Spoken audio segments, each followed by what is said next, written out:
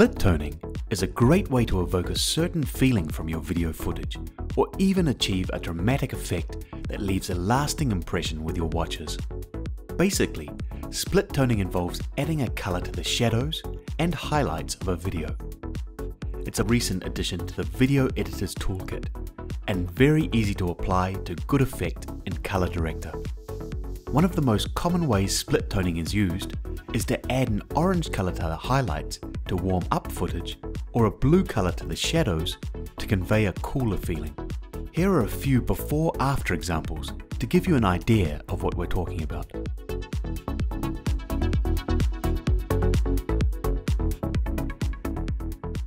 Let's take a closer look at the example of the late afternoon beach scene to see how we achieved the split toning effect.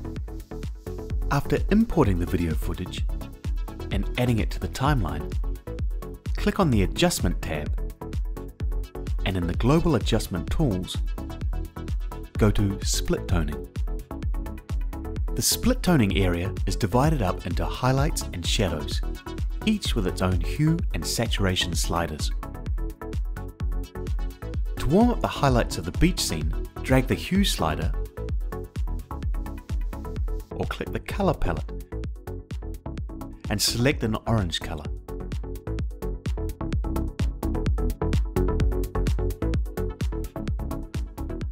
The saturation slider determines how intensely that color will be applied to the highlights. To give the video a late afternoon feel, we can apply a subtle blue to the shadows in the same manner, which will help to provide a nice contrast and offer a bit more depth. Play around with the hues and saturation until you achieve the look you're after. ColorDirector will automatically apply your adjustments to the entire video clip. The balance slider deals with the areas between highlights and shadows. Specifically, it prioritizes which of these areas is more prominent. Move the slider to the right and the highlights will dominate. To the left, and the shadows in the video will become stronger.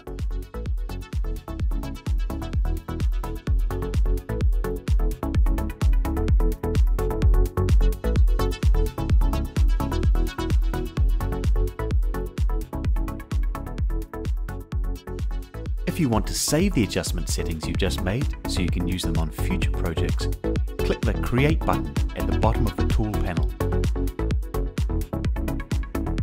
In the box that pops up, you can see what adjustment tools have been applied. Name your preset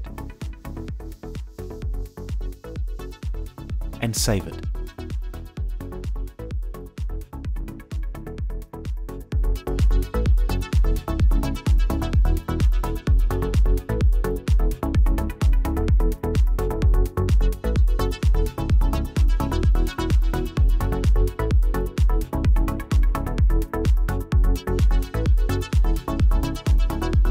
Even upload it to Director Zone for other editors to use, or if you have a Cyberlink Cloud account, save it there.